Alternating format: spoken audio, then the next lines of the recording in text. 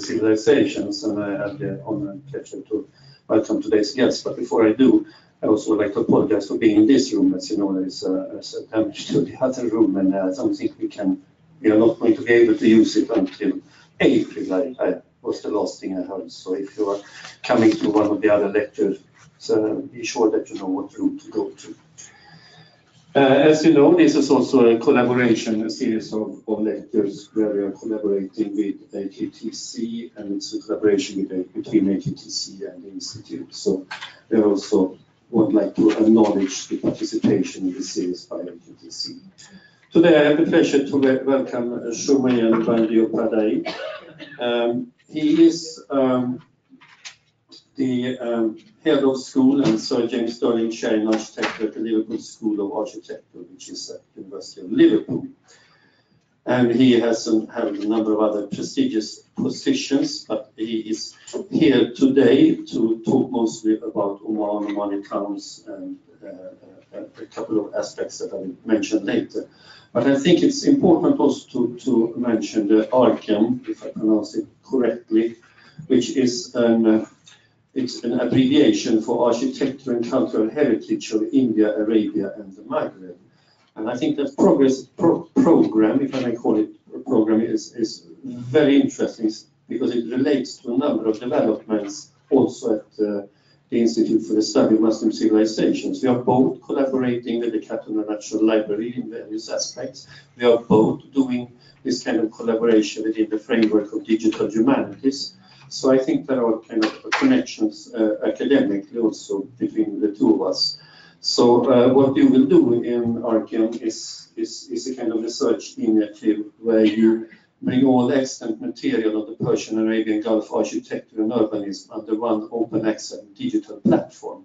And for those who know the Institute's work, this reminds very much of how we are trying to do with our collaboration with Katuna Library on the Sira, where we are bringing all the Siras in under one searchable or into one digital platform. Having said that, then, to going towards today's talk, Omani towns, tradition, and the desert and the sea. I think for me it's going to be very interesting with what you say, passionate. Can you say this? I mean, I'm Swedish, so I say it anyway. Lover of the Omani society and the country of Oman.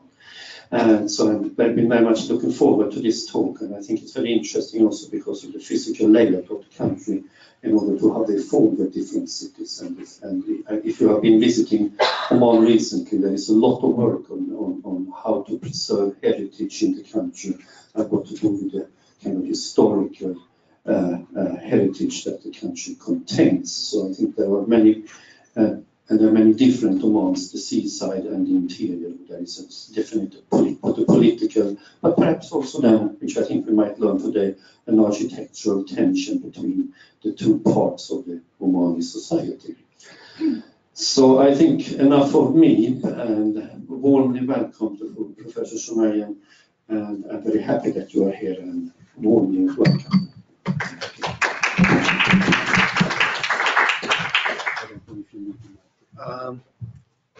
I think I'll go without the microphone if that's okay. Can you hear me at the back? Okay. Good evening, and thank you very much I'm really honored to be here, and I can see one or two friends as well, from long-standing friends. It's a great honor to be here. I've been working on Oman for some time, quite some time, and I've lived in Oman. And again, as you were saying, that I think it's I feel that anyone who goes to Oman probably develops a strange, passionate, loving relationship with Oman. Something that is quite difficult to extricate from. And I've felt that same thing. And I think over the many years since I'm a practicing architect, and that's how I sort of began my life. And between 85 and 90, I was living in Oman, practicing in local practices and so on. And that's what spawned my interest in Oman. And then later on, I sort of continued to do my research, which I think most of my research is on Oman. And I'll go through a few things today.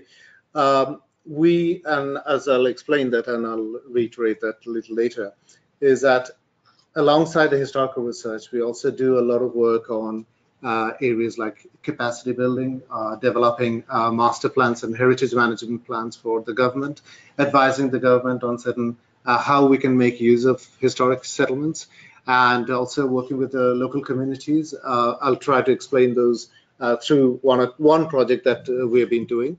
So we try to do a range of things within this group, the research group, which is RKM. We have a range of interests and a range of cultural interests and linguistic interests. The research goes from, obviously it started off in Oman, but then we have a lot of interest in a lot of projects in India, but also in North Africa as well. So we think that, and more recently, we're working with this, what is called the Gulf Architecture Project, the GAP project, with Qatar National Library, which is the first attempt to bring everything about architecture in the Gulf region under one digital platform under one umbrella. And that's a really huge project where we have just begun the first phase of it. It's going to be an exciting project, but it's quite a challenging one as well. Okay.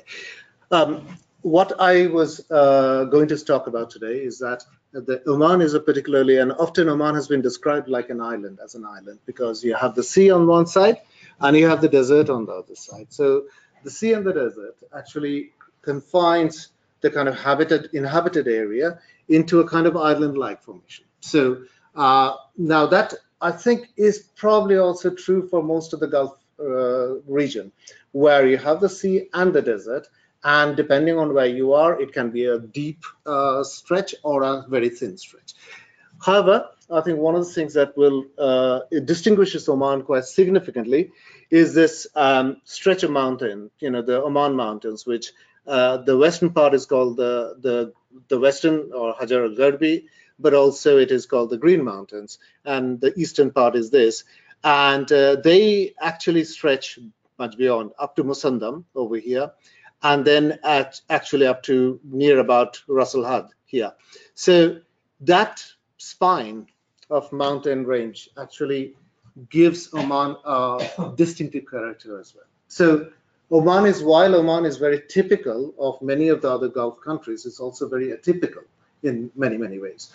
And this is what I would like to show, because many of the lessons that we learn from Oman can be also applied and understood in other countries, but there is a uniqueness in Oman that has to be understood always. Settlements change, but also across this region.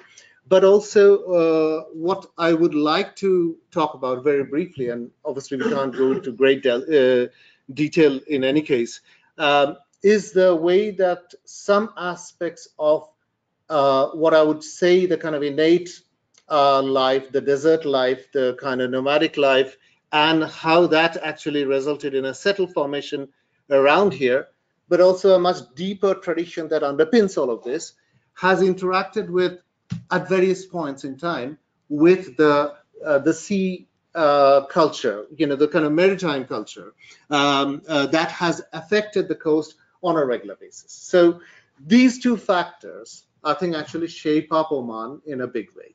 And what I will try to show is how these factors have shaped some of the settlements, some influences have come in to those settlements, and that I think will kind of show some of the characteristics that I'm trying to bring out. So just on a more detailed level, these are the kind of areas, the central Omani area where most of the settlements are located, some of the older settlements, and I'll go through a number of settlements in this in the course of this talk.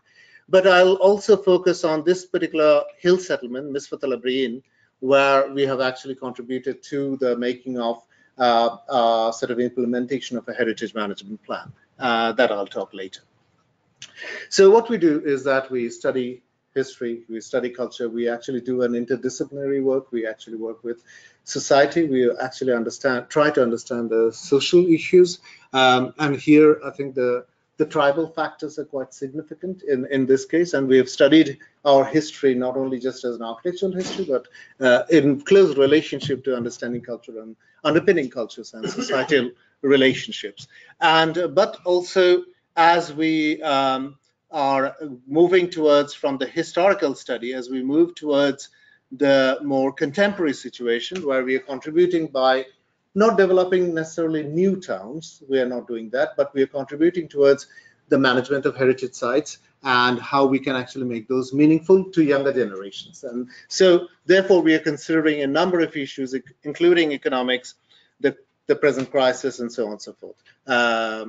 So I will talk about that. Just a very brief one is, as was mentioned, the ARCAM, we have a website which sort of sums up some of the projects we've been doing, and there are a range of things. Some are in India, some many are in the Middle East, and some in Morocco as well, where we have been working on different projects.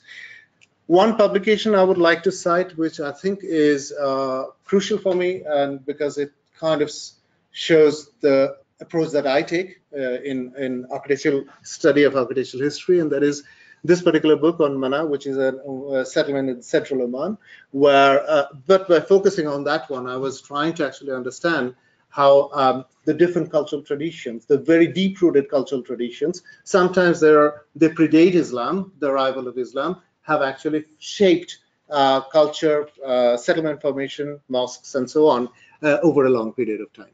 And that's something that I'm following up now with another book, which is called Cosmopolitan Muscat, which is focusing on the coastal settlements and trying to understand again some of the changes that have taken place now and the reasons for that. Now, we also do a lot of museum work, installations, and things like that, where in the National Museum in Oman, where we have done quite a lot of work, including some digital representation. These are exhibitions that we have been doing. The right-hand side one is on at MIT, at the Aga Khan program. On the left is one in Nottingham. So these, the interaction that I was talking about with far-flung countries is something that has happened in Oman for a long, long time. And I think Oman quite significantly actually can boast of a culture which dates back to 3rd millennium BC or even earlier. In the coast, it is probably around 6th millennium BC when we find some of the early fishing settlements. In the interior, possibly around 4th to 3rd millennium BC. But we have a lot of these 2nd millennium BC, 3rd millennium BC beehive tombs. We have also a lot of evidence of relationships with Mesopotamia. And for example, that in the text of Isar text, we have the possible sighting of a Omani town, which is the Izki, over here, Izki. There's the settlement of Izki, which is reputedly in Oman, the oldest settlement in Oman. And it says that the Pade king of Kade, who lives in Izki, sent his envoys and also a lot of gifts to Asurbanipal at that time. And that's probably the first recorded evidence. But this has been discussed in great detail, and I think that is kind of more or less secure in that sense.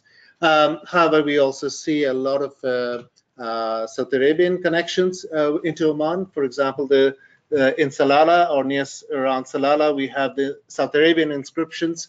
This is Muharram, which is now called Khorrori in Dhofar, where this was probably from around 400 BC to around 400 AD.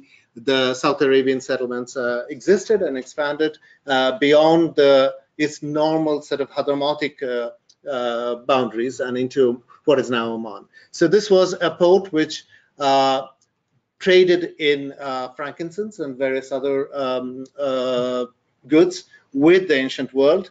And so it's again an example of how South Arabian culture at one point had extended. And I would contend that actually it had a much deeper and stronger cultural presence, underlying cultural presence in the Oman region as a whole. Later on, we see, for example, Salut here, which at least had a period of Sassanid occupation, and which has been excavated by Avanzini and so on with the Italian groups. Now, just if I can go to the geographical setting. As I was saying, that the Oman Mountains, which is over here, with some of the heights reaching about 3,500 meters or so, eventually, are right over there in the section. That's the seaside, and that's the landward side. So if I'm taking a sort of cross section through this, this is what we'll get. So there are settlements at the coast, then there are settlements just inland. Farther up in the hills, there are a number of settlements. These are smaller settlements. Then the really older and larger settlements actually take place or occur in this zone 3, I would say, which is over here, and which often date back to around 600 BC or so. Certainly the Falaj systems, which I'll show in a moment, actually date back to about 1000 BC in certain cases. And then it peters out into the desert, as you can see here. So if I can just quickly take you through this, these different settlements that I'll try to talk about and take a kind of section through so you understand how these settlements are shaped. So first of all, if you take the coastal one, like say Muscat over here, which is primarily a coast where the wadis, actually the dry riverbeds, end up. So that if you can think about the wadis, the water that is sort of coming onto the hills over here are then distributed either over there towards the desert and they disappear into the desert, or otherwise they channel themselves towards the sea.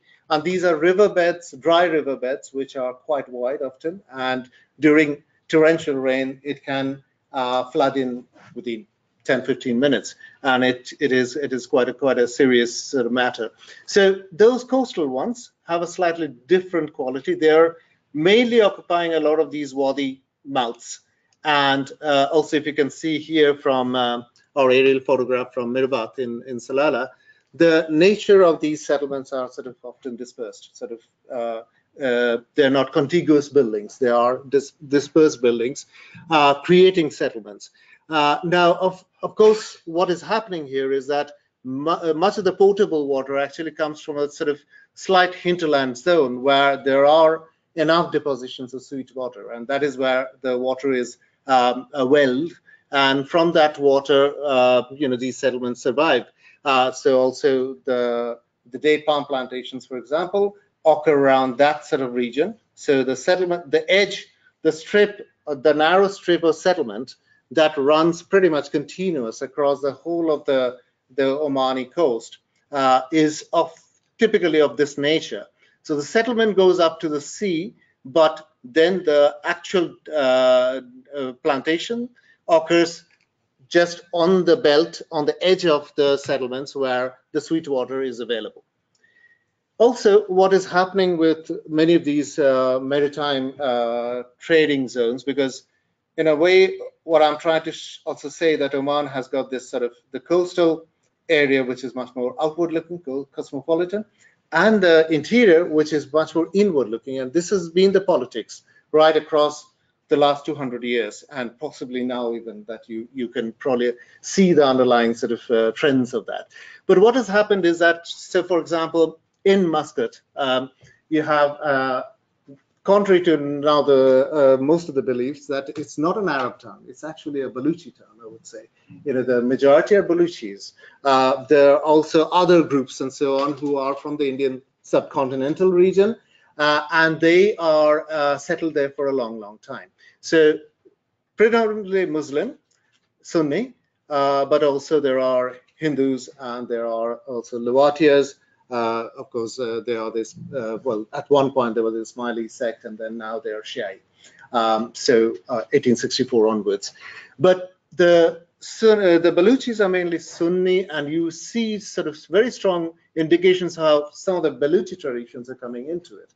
Unfortunately, this is no longer there, but many of these buildings have been destroyed. These mosques and so on have been destroyed. One other thing that I would like to suggest is that, the minarets are not a typical part of Omani mosques. It's a unique thing, and therefore, you can see that even in the architecture that there are sort of very telltale signs of this wider cosmopolitan maritime trading coming in. So even with the mosque that was used for a long time by the ruling family in Muscat to worship, to pray, was the Al-Khor Mosque. Now, if you look into the 19th century images, what you see is a typical Omani mosque. You can see here a little bit of this domical cupola-like structure, which is called the Buma. Now, the Buma is an integral part of Omani mosque. You don't have a minaret in Omani mosque, in Ibadi mosques. So the main sect in interior Oman are the Ibadis. So this is the Al-Busaid prayed in here. And later on, following some of the traditions and the kind of influences that are coming in, we find that minarets are being added. In this particular case, not necessarily as a minaret should be, but it's really kind of indicating an entrance through which you go into a mosque. But you can still see the Buma over there. So it's a kind of mixture of different traditions coming in as we see in this particular case. Just before I go into the interior, I would like to say that so on the coast, what we have is a series of wells, sweetwater wells, which provide the sustenance to both the inhabitation, but also the date palm plantations. In the interior, the situation is different. Many of these settlements are actually dependent upon what we call the Falaj system, very similar to the Kanaf system in Iran.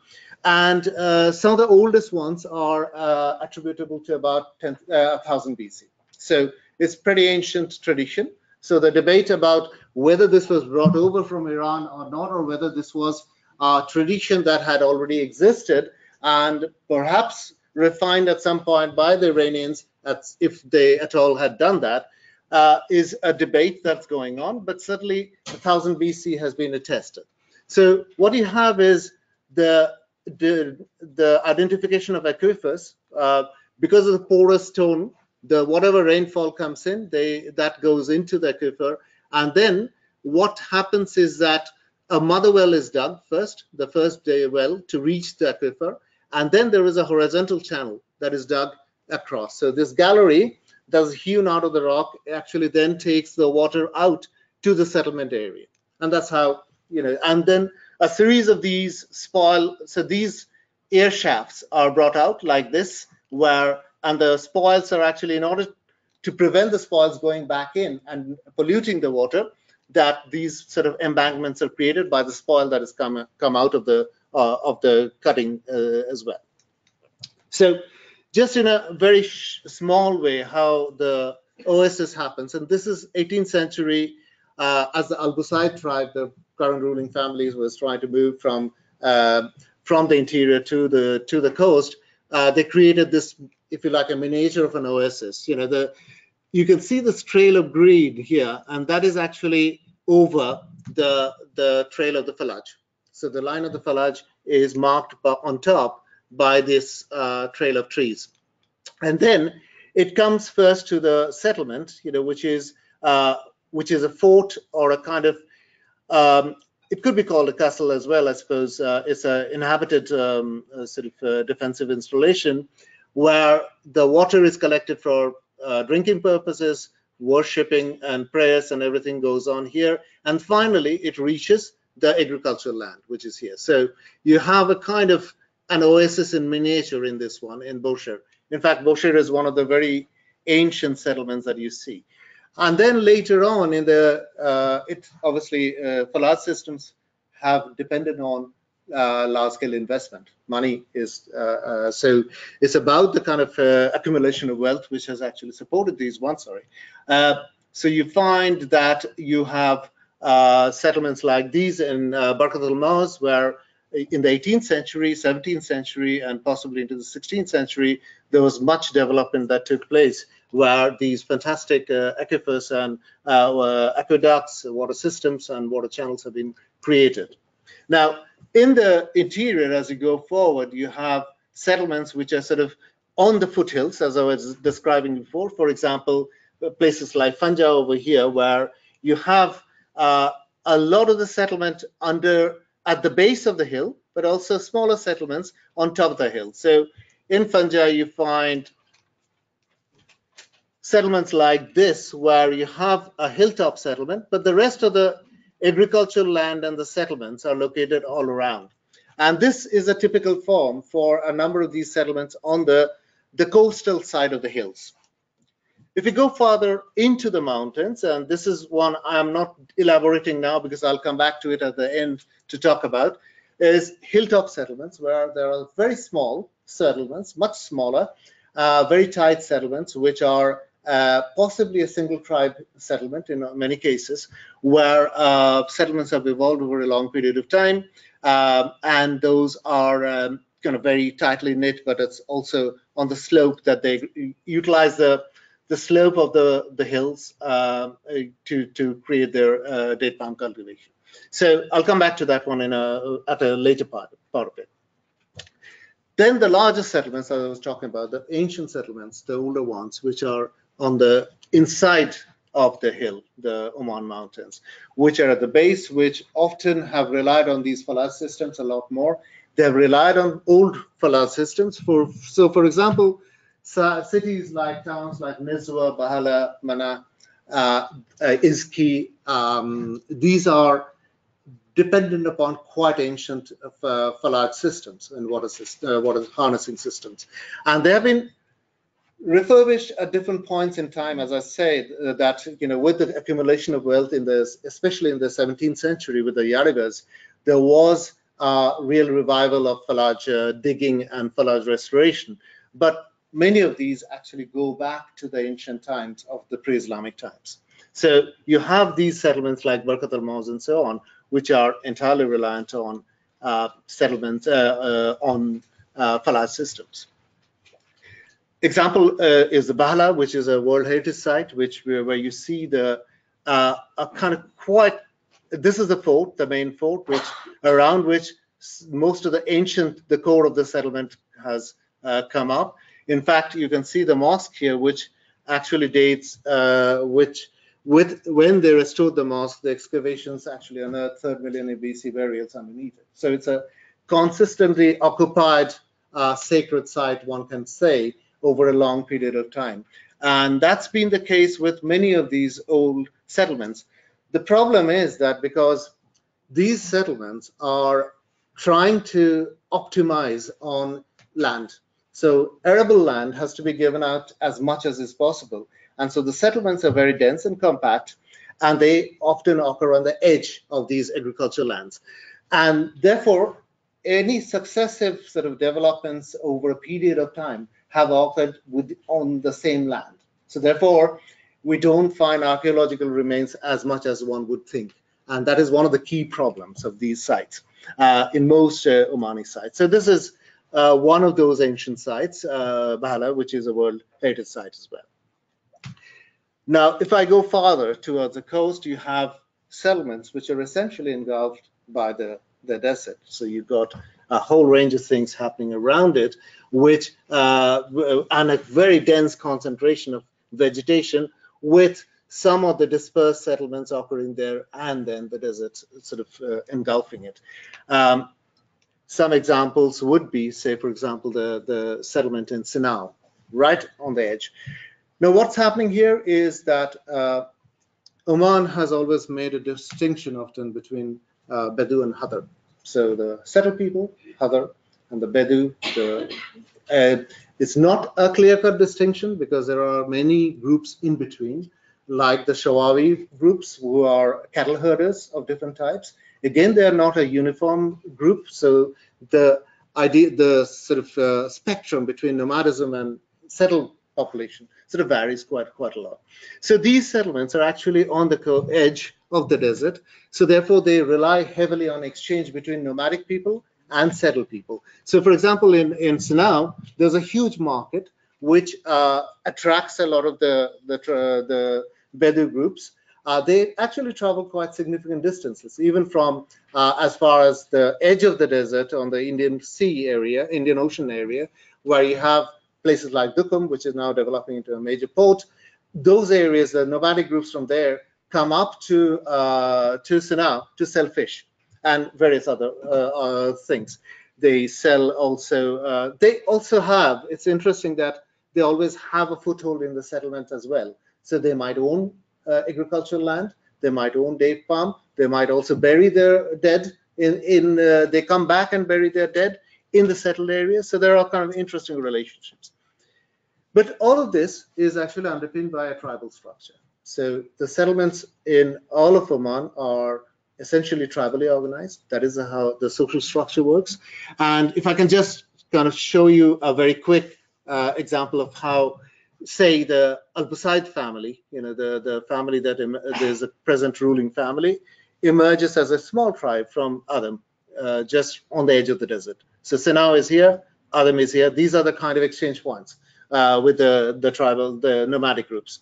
And these groups then have dispersed across. So the Al-Busaid, I'll show you in a slide very soon, that they started moving towards Muscat, but in that process they settled in many areas around this region. But these lines are actually the tribal territories. So they call Dar, which is a tribal center, and the Dar actually then defines a sort of sphere of influence across a region, a geographical territory, which is what this designates. So, for example, many of these areas would be, so I'm not going through all the names of those tribes. So in this region, for example, you would have a number of, say, Ibra groups would be Hinawi groups. There are a number of other tribes here. One of the key tribes, for example, in Barkat al-Mawz, which I'll talk about, is the Abriyin, the Abris are a collection of groups that came together about 200 years back, and then they formed a new tribe. So they always claim a genealogy, a strong genealogy, but never, that is always constructed as well. So depending on the time, it is reconstructed to give it a sort of sense of, and we can talk about that later, but the sense of strength and origin. So in terms of settlements, I've talked about the coastal settlements being dispersed. The inland settlements are right up on the hills, are very tight, small settlements, isolated settlements.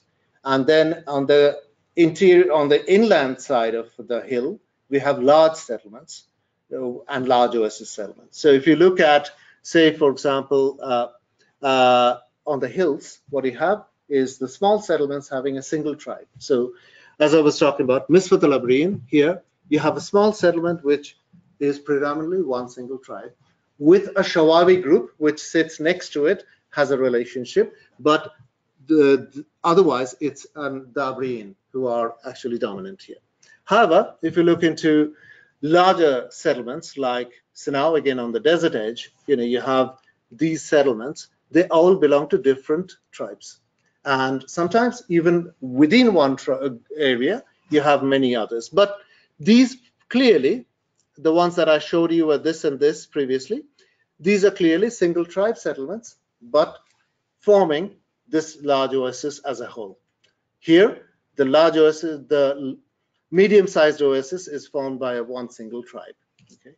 However, if you go to the really big ones, like the Bahla, Nizwa, and so on, where you have many tribes coming together. So the core settlement, they call the Akar, Harat al-Akar often, is actually made up, as you can see from the color coding, of many groups, many tribes sitting next to each other. And they may not, in other cases, like in settlements like this or this, they might not actually form any political alliance. But in this particular case, they will coexist next to each other. So for example, in Mana, where you have these sort of various tribal groups, so about 20 or so of these groups over there.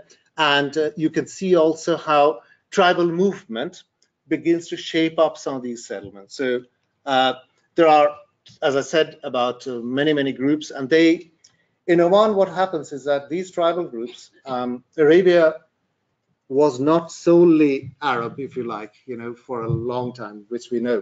But many of these tribes in Oman actually come out of the northern highlands of Yemen, and they disperse following the Marib Dam disaster.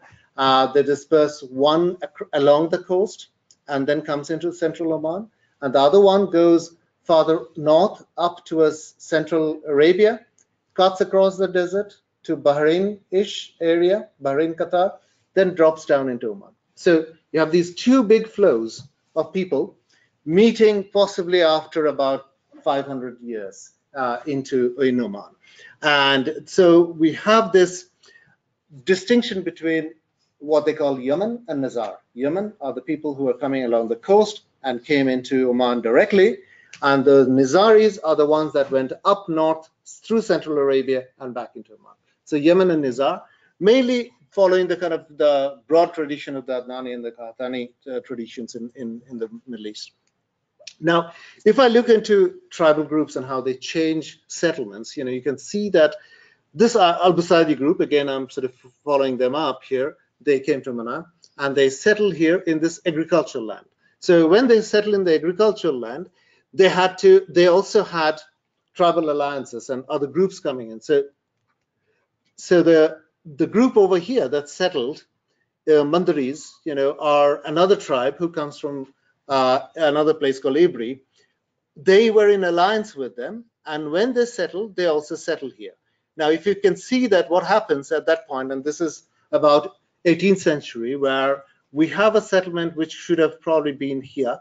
There was a falad system which was based on a spring which came up and watered this part. There were agricultural wells in this area. Now, as they settled down, they had to actually expand the settlement to give something back. So you have not only the expansion of the settlement, and you can see the kink of this street here as well as a result of this, but also they actually create a new well at the far end to actually support this one. So tribal movement is also associated very closely with changes in the settlement patterns, their metamorphosis. Their morphology is quite an interesting one, and this is always what characterizes many of these Omani settlements. So we can study some of these political and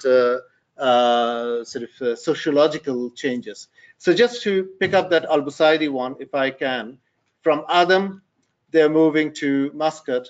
So they move, that is Adam, this is the oasis of Adam, right on the edge of the desert. And then they're moving up right through, they do Mana, they do Nizwa, Barkat al-Maus, Bahla, and then they go up to Muscat. But in doing that, they also create a stronghold just in the hinterland in Bosher, that old place that I was talking about, in the hinterland of Muscat. And that becomes their kind of major base from where they operate. And if necessary, they can pull back. So they've done it a number of times when there are sort of difficult times that they've pulled back from Muscat, if you like, into that the Bosher area here. So again, this is Bosher, which I was showing you before. So the settlement, the actual oasis, the ancient oasis is there, and Al-Busaid settled here to expand the settlement this way. And they created some really fantastic buildings. There was a lot of interesting politics as well going on. However, I think, so we've talked about this innate tradition of the tribal tradition, and I've also alluded to this idea of the Omani mosques being a kind of distinctive type. Now, here I will try to show you something else that is happening to the interior from the coast. So around 1252 AD, we see this first decorated mihrab in Oman. We don't have anything before that. It drops as if in a kind of fine finished form. And this is the mosque in Sal in Nizwa, where we have this beautifully decorated mihrab with a strong set of traditions which probably go back to very ancient ideas of time and space and so on, with the unending, endless knots and so on that are the decorated motifs, and medallions of stars. Okay, but also you can find that there are sort of very strong Iranian influences sort of coming through. Then there is a hiatus of 250 years. We don't hear anything about the mihrabs at all. And then in 1503, 1503 onwards, we have in Mana sudden spurt of these mihrab traditions. So within another 30 years or so, there are about 26, 27 mihrabs created. And this eventually dies out in 1829, when the last ones we see in the in the eastern region. But this is a kind of period where there is a resurgence of Ibadi tradition. The Ibadis are a kind of moderate tradition of Islam, which has always avoided any kind of external expression of wealth or any cultural expression of that sort. So it's, in a way, it's a kind of anathema that we have a very decorated mihrab in it. The reasons possibly being, and there is not much time, but it's possibly there is a range of mystical traditions that penetrate Ibadism at that time, and we can see the influence of that in Zanzibar at a later time, when these guys from central Oman are going, the Alamas are going to Zanzibar and setting themselves up there, and they're talking about some of these mystical traditions. So there is a lot of work that can be done, but nevertheless, it is clear that it's a kind of unusual situation that takes place. However, so that is a tradition that is going on, and possibly an Iranian influence coming in here in this case. In the 16th century, in 1503, 1505 onwards, one thing we also see is the introduction of Chinese porcelain into this, and you can see it here. Okay, so this is a kind of tradition of the decorated mihrab, as I was talking about, the various decorations. Now, in the Chinese porcelain, the first one is 1503. Now, that 1503 one is an exact match of a shipwreck which has been excavated near the northern end of the Philippines islands. And that is an exact match of the five crescent design, which seems to suggest that therefore that period of production was actually entering Oman at that time. Now, we have done some more chemical analysis of later the shards that we found, and one of the things that happens is that in the early phase there are very few pieces of porcelain coming in. So that would suggest that it was a rare product that was actually of a special value, and therefore it was put on the mihrab as a display of the kind of attainments and the resurgence of Ibadism as well. There were issues to do with light, the issues to do with issues of knowledge and enlightenment. Those kind of traditions were probably underlying all of this. But what was interesting is that this trickle was coming into central Oman, not only just from the coast of Oman, but well deep into central Oman. And that was being incorporated into an Ibadi tradition, as I said, was actually not wanting to display their wealth or these kind of the overt material things. So you have this sort of very interesting connection between that. So if I can, at this point, sort of quickly summarize, and then I'll go into Misrat al-Abrin, and we can talk about these issues again at a later time. Settlements in Oman are shaped by the Oman Mountains. The Oman Mountains gives it a character. It is distinctive, therefore, from the rest of the Arabian Gulf area. You have coastal settlements which are very dispersed, and they're spread out. They're not necessarily defended settlements. You have then within that sort of small fortlets or sures they call, within which if there is at a time of strife, they might actually concentrate their cattle and everything into those. And that is how, and these would be tribe specific. But generally the settlement is a dispersed one. Up in the hills, the settlements are very small, but they are also single tribe settlements. Down on the inside, on the desert side of the hills, you have large settlements, defended, but also they are in a way cosmopolitan, because they bring together a lot of tribes from different sort of backgrounds and traditions, and they coexist. So within that, this tribal dimension begins to not only shape the settlements in central Oman, but also they penetrate deep into to the coastal area. Now, go out to the coastal area. Now, the coastal settlements are also strongly shaped by other traditions, like I was hinting at the Baluchi tradition here, but there are the Lawatia traditions, there are the Hindu traditions. You have even later on, by proxy, a colonial influence coming in at the late 19th, early 20th century, where you have buildings which are shaped by some of the colonial things that were happening in India, for example. So you have this sort of maritime tradition coming in. Another thing, an ancient maritime tradition was the mihrab, which was, I was saying that in the middle of the 13th century, they came in as deep as central Oman. And in Nizwa, we have one of the first examples of that penetration. Farther on, we have this influence of, again, deep penetration of these, the trading relationships, shaping up the mosques of most of central Oman, where we have these 29 or so decorated mihrabs, and those are essentially kind of creation of these kind of Mediterranean traditions. So I will now go to the other side of things, which is about what we are doing with settlements like these. And I'll talk about this one, Misfat al-Abreen, up in the hills, which we researched, and we then developed a master plan, and then we are now building the first phase of that project, which is university sector is quite a unique thing, but we do that because we strongly believe that the knowledge we can bring in that no other entity, including strong, say, consultants, can actually do that, because we can bring in that strength of knowledge which others will not have access to. So a settlement like this, originally, so it's up in the hills and then dropping down the hill over there.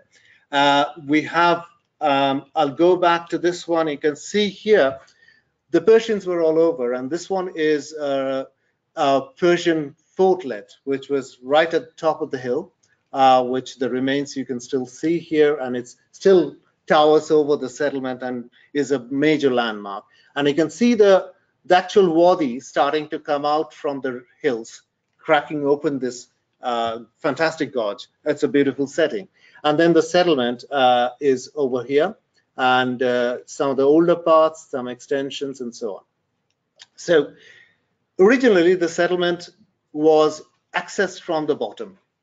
Now, and then what happened is, so therefore it's just outside of this one, there was a donkey track which would come then, so stepped donkey track which would come up to a location like this, where they would have, and sorry, the location here, which would be the souk or the market, where a periodic market will be held, then that will disappear, and then until the next traders come in.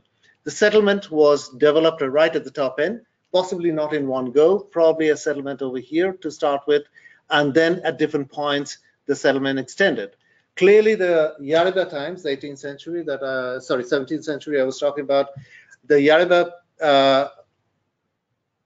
developed a lot of resources through their Indian Ocean trade, so East Africa, and the wealth that came back created and supported a lot of settlements, and that also supported a lot of falaj digging in this process. So there was a kind of resurgence of falaj.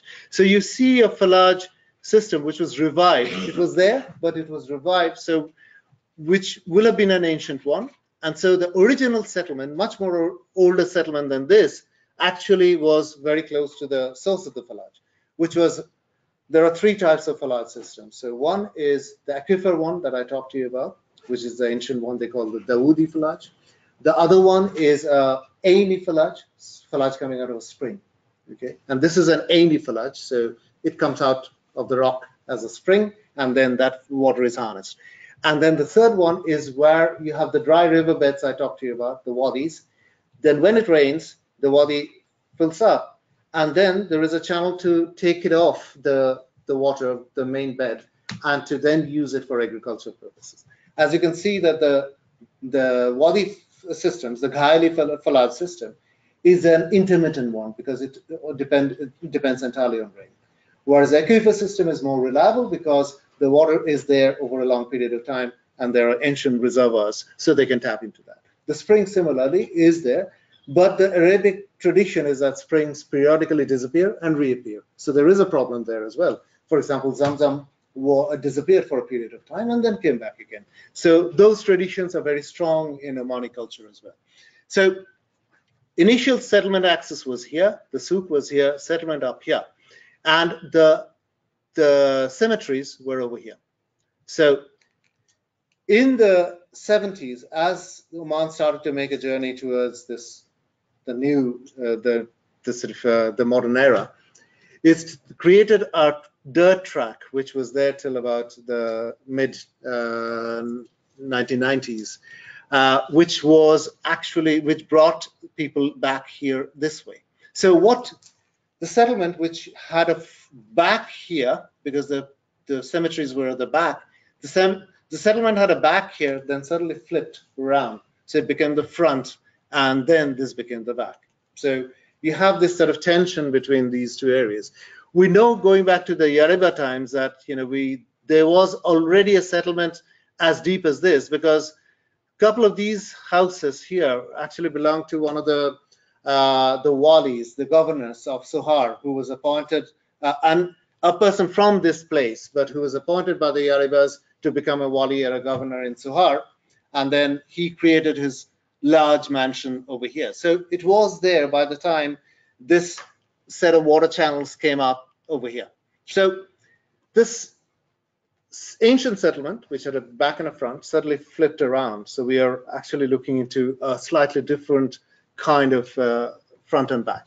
So we studied all of that. We developed a sort of detailed plan of everything. We studied this ethnography. We studied land functions. We looked at how, so for example, this is about agricultural land ownership and how they can tell a story of ancient ownerships, and things like how many of the Yariba rulers, and later Al-Busaids as well, held land by proxy in many of these settlements. So they wouldn't actually directly hold their land, literally by them, but they would be operating through agents. And that happens in many of these places. So you would have names which refer back to some of these past ownerships and so on. And all of this, therefore, is ethnographic work, historical work, social, tribal work, and then understanding the architecture, of course. And then, so different houses belong to different sort of factions of this tribe, Fukut. And so we have these different houses. As I said, this particular one belonged to the governor that I was talking about, and which developed as kind of quite a collection of houses, as we see here. So in doing this one, our approach has been that these settlements have to become meaningful to future generations. The way we can do that is by actually going beyond tourism to talk about the real aspects of life, things to do with education, things to do with training, things to do with various kinds of modern amenities and facilities that one needs, and so on. Now, I'm not talking about all of these things here, but those were the things that underpinned it. But also the very important thing that even the tourism is one piece out of many that we want to think about. So while the visitors come in, they also actually take a lot back from us, from this oasis, but the oasis gains a lot. At the same time, the locals are an integral part of that relationship. So we're not looking at these as completely isolated or separated relationships, but we're looking into these as integrally connected relationships. And that's the way that we can actually develop a sustainable management plan, if you like. So working with the community was a very important part of this one. Now, what happened is that quite early on, how am I doing for time? Is that okay for another 10 minutes at the most? Sorry, I'll finish it. Okay, so there was a guy, Ahmed Al-Abri, who did archaeology, but he belonged to this place. And then he used to bring initially some of his friends when he was studying at the Sultan Qaboos University. And he came back with his friends. They stayed there over the weekend. And he found that that was quite an interesting thing. So he then eventually, when his father died, he sort of acquired the properties and started gradually turning those into sort of short stay accommodation. Okay. And this, but at the same time, he was also very keen to develop a community-based approach to it.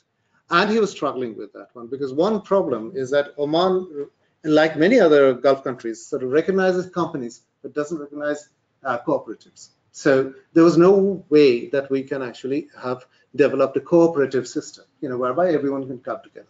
And also there was this sort of threat of tourism, because everyone was opposed to tourism. So The people who lived there around that time, say about 150 or 200 people, and the rest had moved to new houses but still had a stake here, they were all opposed to it. So gradually and also the community was at loggerheads with the Ministry of Heritage and Culture, Ministry of Tourism, two key players. So our role as we came in, and we were warned about that our role was to create that bridge. If the bridge worked, it will work. If it's not, it wouldn't work. So, and it has been, there's been a case in the late 1990s when there was an effort made, but it didn't actually work because we could not make this happen. So it was a complex process over 5 or 6 years of actually building that relationship with the community, and also working very closely with them in order to get this consent on things that we were developing, but also developing the structure of a cooperative. So we worked very closely with them. We then made the representations to the local government and so on to develop the cooperative structure, and so that it can become gradually accepted and incorporated into it. So, and also the dissenters to this whole process, which were, say, about, only 5 were there when Ahmed started, and the rest of the 150 were opposed to him. Now we have probably the other end of it, where 3 or 4 are opposed to it, whereas probably about 100 plus are really behind it.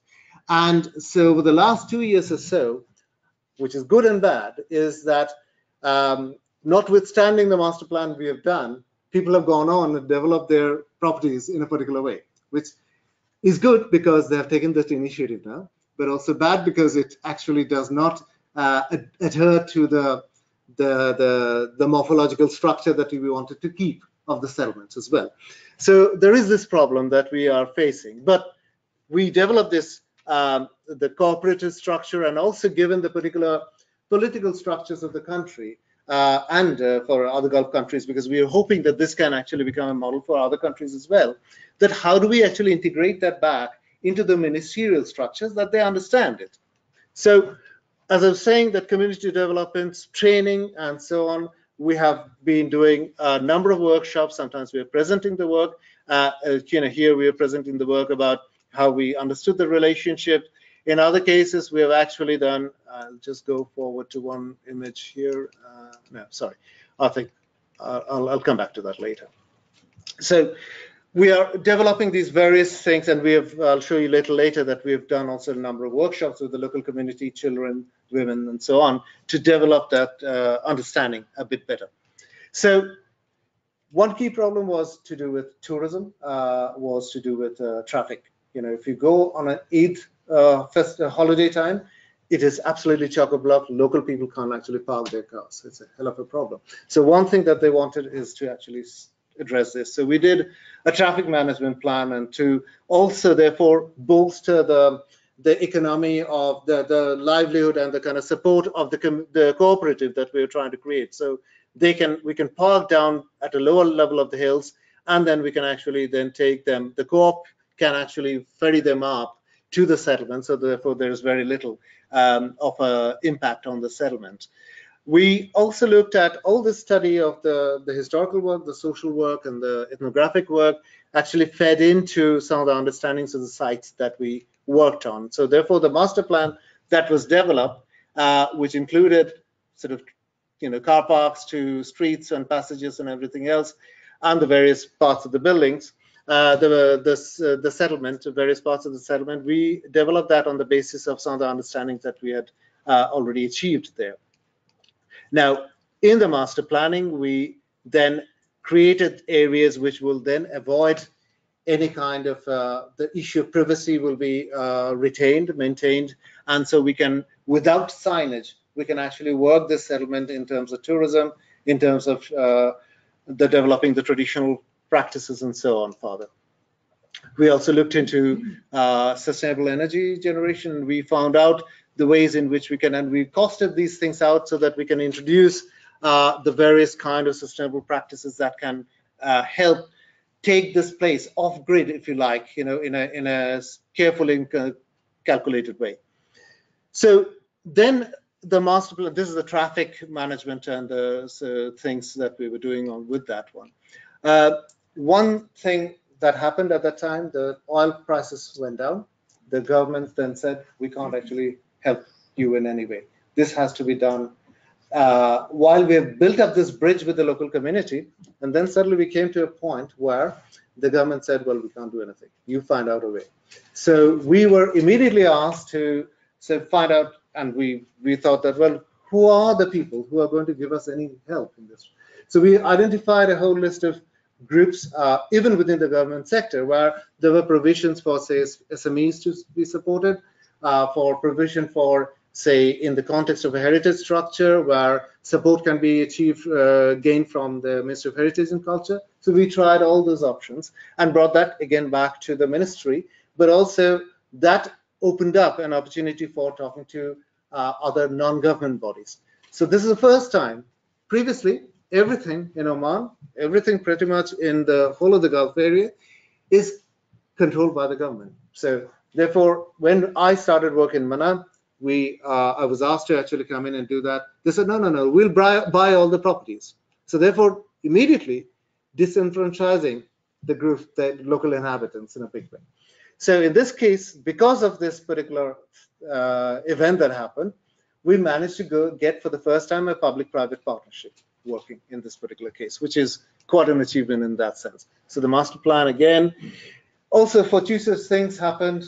The Prince of Wales was there, and we took him around, we showed him the place, and he was very interested. There was also one of the Kuwaiti prince who was very keen on extreme adventure. So he came around as well. So those things did work.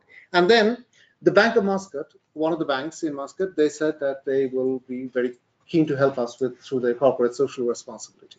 That's how we, and then we worked together with them to establish a phase one, because there's only so much money we can do. So what is the phase one? So we started by looking at the phase one. So this is a workshop we did with local children and local women, children, men, everyone, bringing the ministry together. But as we developed the master plan, over there, this master plan in a lot more detail as well, but we also wanted to actually get their input into it. So in developing this phase one, what we said that you tell us what you'd like to have. These are the areas we think we should be developing. Tell us a little more about it. So we did a lot of these sort of work with kids to developing some of the ideas. Some of these ideas are what we have incorporated. So this is the phase one, where we said parking is very important for them. Yes. Then the gateway is falling apart.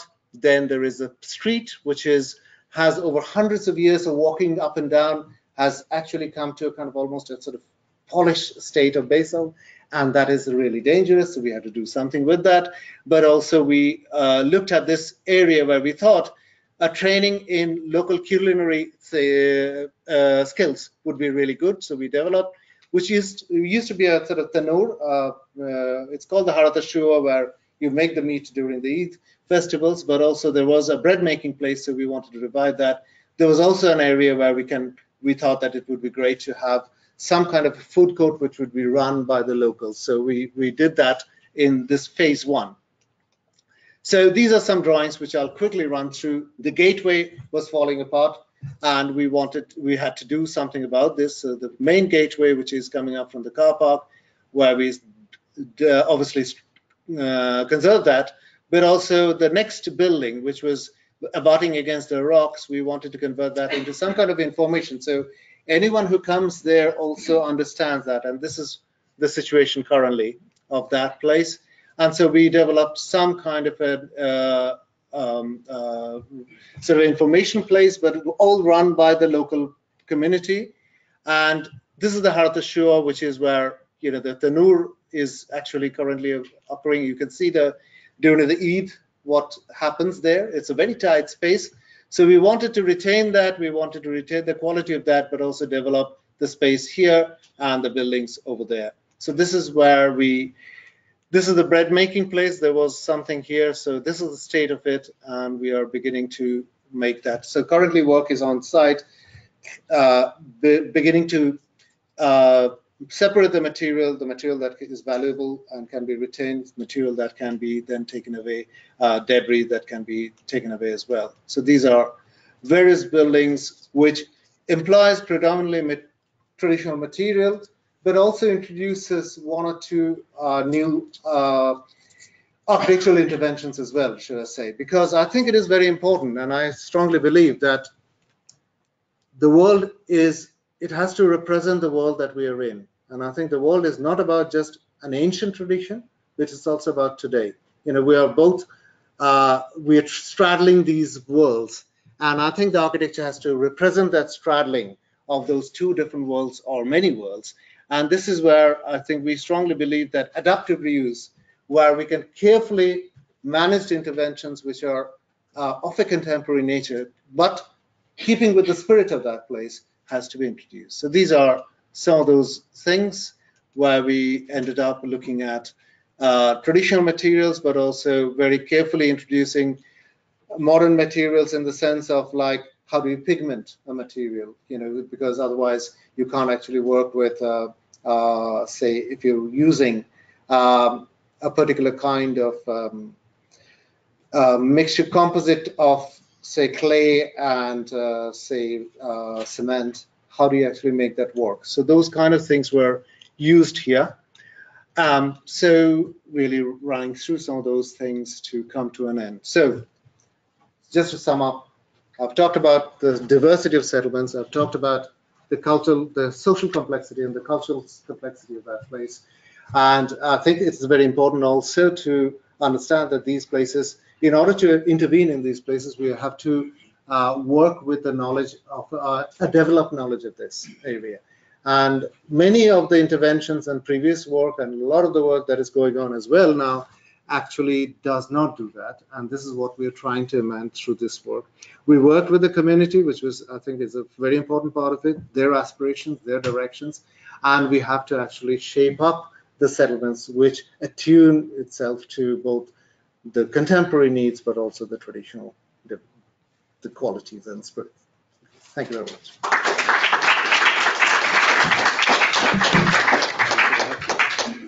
Okay, so now the floor is open for comments, questions. I'll begin with you. Thank you. Thank you very much for a very interesting talk. I don't have any particular background in architecture. I happened to visit Oman just by chance for about a month, just in January. And what I was struck by was that this, as you talked about, the straddling between with the modern world and the ancient kind of tradition. But in relation to that, what you were talking about earlier on was the tribal system. And what I was struck by was that time and time again, people told me that when an Omani person reaches the age of 23, they're given a plot of land in their hometown, which really ties them down back to their old home place, which is creating a major problem in mobility. People are very unwilling to give up their job to move somewhere else because they've got this tie back down. Does that affect any of the projects which you work on? I think this the mobility issue has kind of the initial thrust, because all the focus went towards Muscat. So obviously, from 1970 onwards to about when I first arrived in Oman in 1985, I think the majority of the population had either moved to Muscat and hence you see this long stretched out beats of settlements. But also they have either moved completely out there, or that they actually have a foothold in their old community. And this is still the case, that many of this, and you have this mad rush over the weekend. It is just about 2:30 the university is closed, but by 2 o'clock, I think everyone is out on the main high roads to go back to their towns. And now I think Omanis have a very strong connection with their original place. And I think that has been the case, and that has not been significantly altered, I would say, with the pull of Muscat. Now, thereafter, what the government tried to do is to create these regional centers. So, for example, Nizwa becoming a regional center, Sohar on the coast, various others, Salalah, of course. Now, it has taken time to develop that, but I think that is where the government is trying to go. It has got its problems. It's not so easy because it's also disrupting some of the traditional hierarchies. So for example, in the interior area, Nizwa, Mana, Bahala, Izki had a similar kind of weight. Now, in putting Nizwa as the central thing, these other ones are peripheralized, and they're kind of downgraded to a kind of, if you like, a sub-wilayat level situation. That immediately creates a developmental issue. Of course, there are then sultans, the new palace, the Iz Fort, and the new museum is coming up next to Mana. So that gives a different dynamics to it. But what I'm trying to say is that we need to understand those dynamics quite very carefully, which has not happened, in order to understand the kind of current trends of mobility. However, the dominant strand still remains that Omanis do go back to their core. However, I think the problem is that in all of this, and coming back to the architecture side of it, that we have never seen architecture that is respectful to the past, at the same time aspirational of its future. This is a problem, and we're trying to, and you see that in civic buildings, you see that because at the end of the day, architecture is about space. It's not about the overt expressions of how whether you put two Islamic-looking artists. I mean, who knows what that is? But the fact that the focus has moved away from space and understanding of space, which is developed by society, by these tribal relationships and so on, which is still held very strongly in Oman. And you see that in sort of everyday buildings of every people who, when they're not taking architectural help, then they're actually unconsciously evoking spatial orders which are of that continuity, which doesn't happen in other cases. So we are to blame as consultants and architects and so on, because we are not educated enough, I would say. And this is where, going back to that knowledge issue that I was talking about. We have you, and then you. Thank you very much for your presentation. I have two questions, if I may ask. First is about the morphological characteristics. You said that I'm not an architect. That's fine. It's good to have non-architects. Yeah. So you said that while you were working on that specific project and different projects, your team and you try to preserve the morphological Oman specific morphological attribute or characteristics. Mm-hmm. So what were exactly those? Like you talked about pigmentation, the color of pigmentation of soil and things like this. So what was that?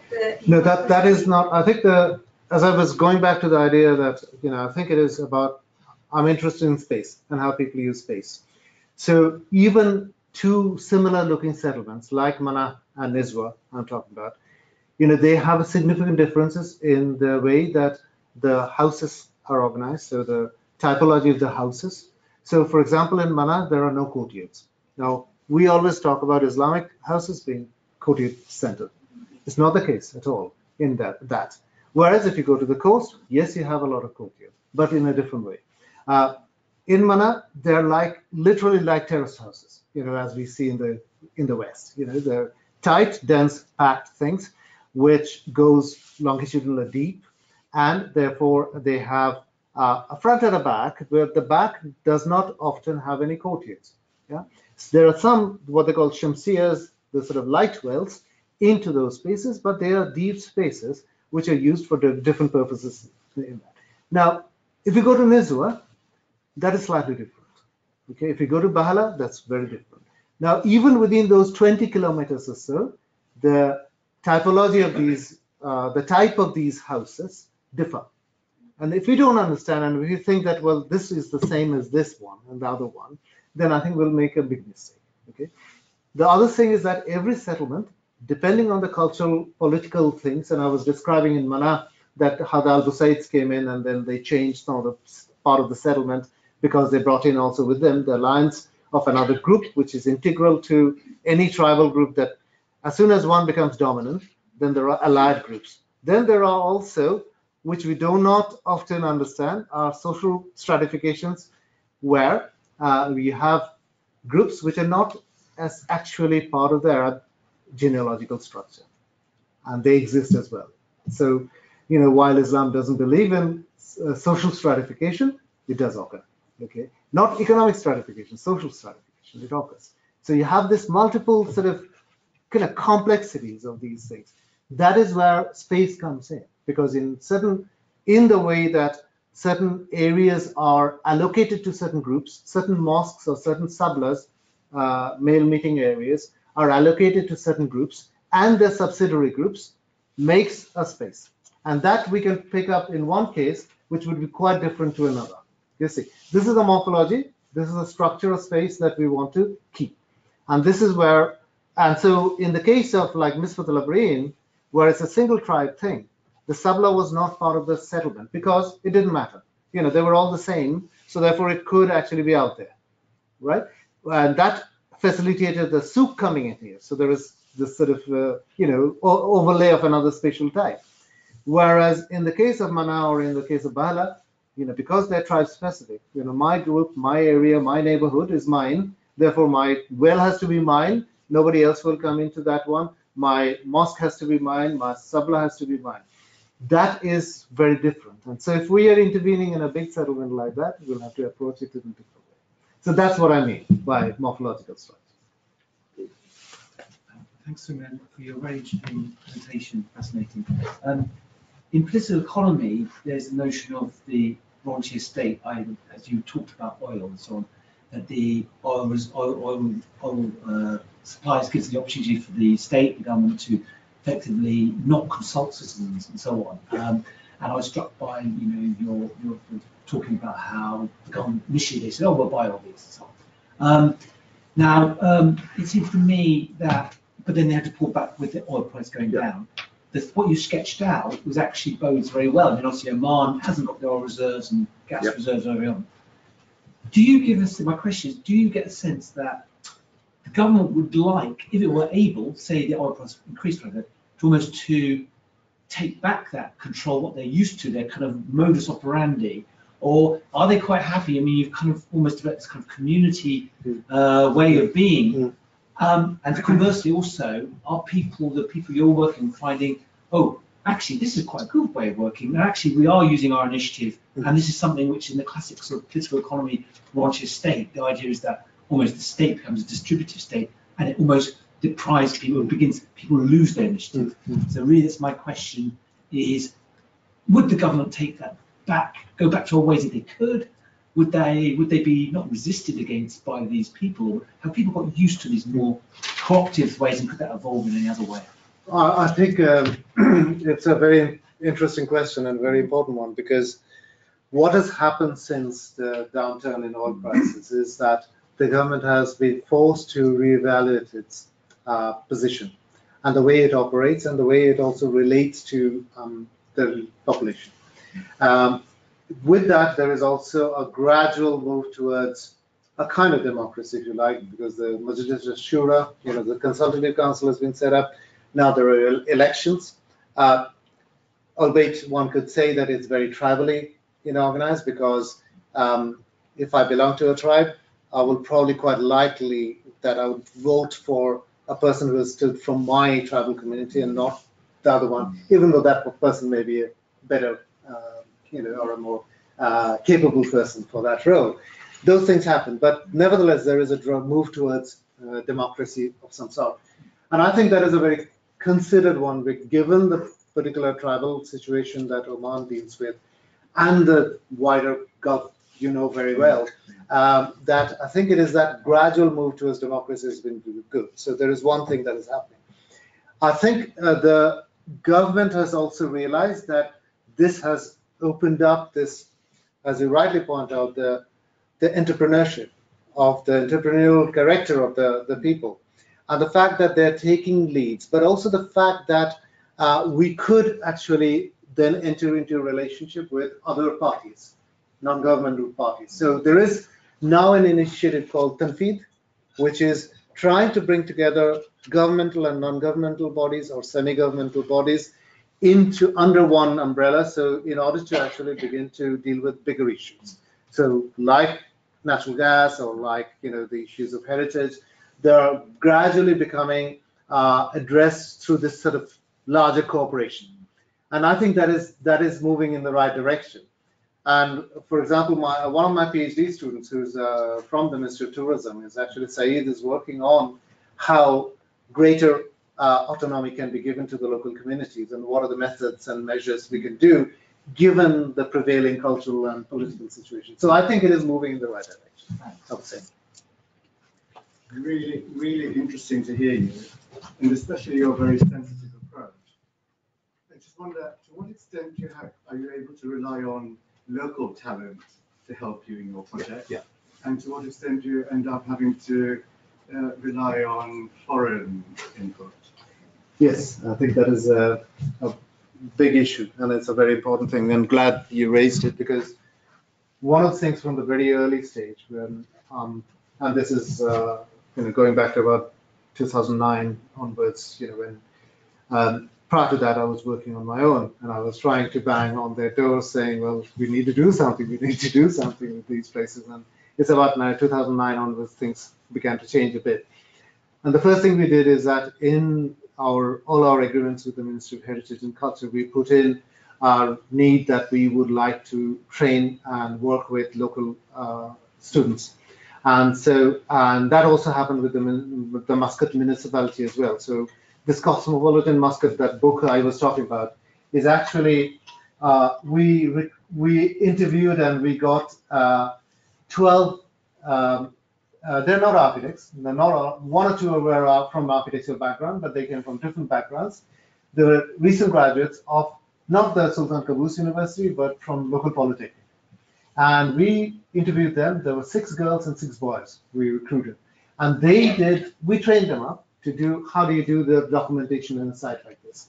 How do you actually take photographs even in the right and sequential way? So all the kind of methods that we were trying to bring in. And so we prepared guidelines and everything, and we handed that over. But we were sort of interacting with them on a regular basis. So they produced all the work over there. In the case of the Ministry of Heritage and Culture, we brought, in each case, we had ministerial members, not from higher level, from sort of at the end where they are in the sort of, they are the facing people, facing the community. Yet they are not equipped. They don't have the knowledge. They don't have, even with their own culture, they're not aware of that. And that is something that we wanted to build up. So we were training or working with them in local communities. So we were gaining as well a lot, because they could then suddenly say, hey, I didn't realize that this is what was happening in my place. So in each case, we worked very closely and trained a number of ministerial people as well as students to develop a group of people who are now then taking on other roles as well in different places. So that has been a very strong one. In the case of Ministry of Tourism, they were not greatly helpful at that stage. They were otherwise very proactive, but they couldn't give us any people to work with. But in the case of Ministry of Heritage, we worked all along. And this particular Muscat municipality one was a very good example. And then coming back to the Minister of Green, here, the tourism people were really important. So that was a great coming back, if you like. Yes. Sorry, are Omani citizens still sort of underwritten by the ruling family? They No. receive a grant every year, don't they? No, well, not quite, no. I think Oman, I think the majority are obviously still working in the government sector, but the secondary, tertiary sectors are growing quite quickly. There is also a very quickly growing, fast-growing Omani professional community, which is becoming more and more interested in different things. So I think it's much more diverse, if you like, in that sense, to the point that some Omanis in these local communities are just barely getting through their lives because they have so little. But also people don't understand, and they don't have the wherewithal to deal with, say, agricultural produce. You're producing bananas, right? It's almost taboo to sell it because it's not the right thing to do. So therefore, the culture is, in a way, sort of, I consume it, whatever I consume at home, and then the rest is thrown away. or the huge Bangladeshi laboring community who are producing fantastic agricultural produce, almost a parallel culture, yet it is not being recognized because some of those things, either there is this issue about attitude about expatriate labor community, or it's about, oh, I don't eat that vegetable. So, and in Salalah, you'd find that in the afternoon, there is this huge market that comes up, which is run by the expatriate communities. It sort of unfolds and then kind of goes back again. And everyone comes to that. So what I'm trying to say is that these many sectors are sort of sitting next to each other. And that's really a huge amount of work that has to be done on the modern economy. And that because there is no one almost route of income. There is one formal route of income perhaps. But every Baluchi has a taxi, that they're operating. So after 2 o'clock, they're out there. But we don't study that very well. And unless we understand that, how it's happening, we will not be able to sort of contribute to this. Great work. Great work. Thank you. Yes, it's very cool. Sorry. Hi, I just have 2 questions, but they're quite brief. My first one refers to your initial answer to the other gentleman's question about how you have a PhD student who is doing some work, and he's looking at how groups of Omanis are trying to look for greater autonomy. Are they looking for greater autonomy within like the heritage sector and with like autonomy over their own heritage, or is it in other fields? And then my other questions on the other side. Initially, at the beginning of your presentation, you talked about the mosques that had the Baluchi style influence and tradition, but then you said that they don't exist anymore. Is there a reason why they don't exist anymore? The first thing is that I think the desire to take control of their lives, I think, is happening in many sectors. So it's not just about heritage. In fact, heritage is slightly disadvantaged in the sense that there isn't the technical knowledge or the wherewithal that would support heritage, because it's not only just about, you have to understand one's own culture. There's the university education or the college education, the school education is very bog standard. It's sort of structured in a way that doesn't allow you to think about these things and how can I deal with this situation. So there are sort of massive gaps in expertise amongst the Omanis. And that is, I think, a big problem in the heritage sector. And also there is still the attitude of many ministries that, well, we tell you what to do. And that is always a problem, especially Ministry of Heritage is not the most proactive people, shall we say. And the other thing is that the ministries don't talk to each other. So therefore, a training developed in one is not then taken up by another ministry, or that a development of a master plan in one, supported by one ministry, is never then pushed into the other ministry. So the ministry almost starts from scratch to do that. And that, I think, is a problem. So therefore, the fact is that, while there is a lot of enthusiasm and a lot of entrepreneurship, they are happening in all kinds of sectors, tourism, also IT-related sectors, art, there was a lot of work happening there, heritage as well, but I think it's a bit ill-educated, if you like, within quotes, but that is a problem. About the other one is it's a drive towards what's one's heritage is a problem. I think what is understood as state heritage is another issue. Aside from that, there are developmental pressures, genuine developmental pressures, which have actually seen the demise of a lot of heritage in many cases. Oman, thankfully, still retains a lot, but if you go to Qatar or Bahrain and so on, there's nothing almost. So in the case of the Baluchi mosque that I showed you, I think we could have retained that, but I don't think that there was that knowledge that this was a unique thing. That is almost, it can be, there are so many of these influences one can read into that one little tower, But we lost that because the local community didn't even know what they're looking at and what they had. And therefore we lost that, and we have lost many of those things. But also that, as I say, that I think it is that growing understanding of what constitutes national heritage. And it's not only one national heritage or one group's heritage, but it's these multiplicities. That's gradually growing, but sometimes it's a bit too late, unfortunately. Thank you.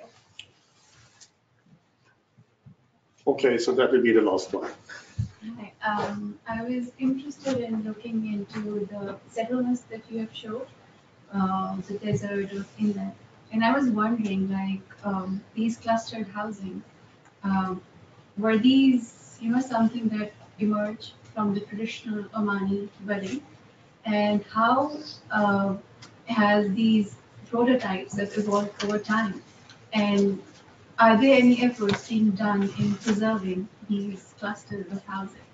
And like how they have evolved in terms of materiality or spatial settings. Because what you showed, I'm not sure whether they were traditional Omani houses. They're all traditional. Yeah, yes. and like how they have changed over time. Yes, I think we are doing some of the studies of this is the morphological studies of how something started off perhaps and how it evolved, both at a level of a dwelling, but also at the level of settlements, because and correlating that with probably tribal movements, social developments, political changes, growth in sort of certain wealth accumulation, distribution of wealth, those kind of things have happened, and over time, those things have impacted on settlements. In the case of the dwelling, as I was saying before, that in all of these cases, Mana has been kind of restored by the Ministry of Heritage, and now it has been handed over. And again, Francis, another thing is that they're now, for the first time, Mana has been given out to a private operator. So having taken it out away from the local community, now there is an attempt to give it back to local operators. Now we are working with one of those local operators in Mana. This is the first one in Oman's case, where a local operator, and thankfully this person also has a PhD and a PhD in heritage, so therefore he understands this, and a team. So these settlements are hopefully in the preservation work that has happened and the work that we are doing and various others are doing, hopefully we'll be able to preserve some of these spatial characteristics. And that is my key aim, is not to just preserve a visual appearance, because that is the defeat of heritage, because at the end of the day, it only exists because we exist in space, and that means, that has a wall, and therefore that is separating me from the outside. Yet I can see it, therefore it has a particular character. It has to be a particular material. That's how architecture is, okay? So same thing happens over there, and that, settlements, houses have developed in different ways. For example, in central Oman, a lot of the houses have got, the lower level is given to cattle, so you have cattle and storage and everything. Cooking always happens upstairs. Toilets are upstairs, so you have a pit latrine, and those are different from, say, even Mesut El Abreen, which is still interior, but it's up in the hills, but it operates in a different way, and then certainly different from the coast. Now, these types are we're obviously doing the studies, but at the same time, in these interventions we are focusing on, and hopefully this is a message we are trying to push as well to the ministries, is that we have to retain and conserve these spatial entities, and that's what we're trying to do. Okay, before we thank Professor Soumyen, I would like to say that there are more lectures in this lecture series together with AKTC. If you need more information about them, talk to Layal over there. Can you just raise your hands? And there will be a continuation in the fall with a little bit different perspective. We'd also bring in the Aga Khan Museum in Toronto in the picture.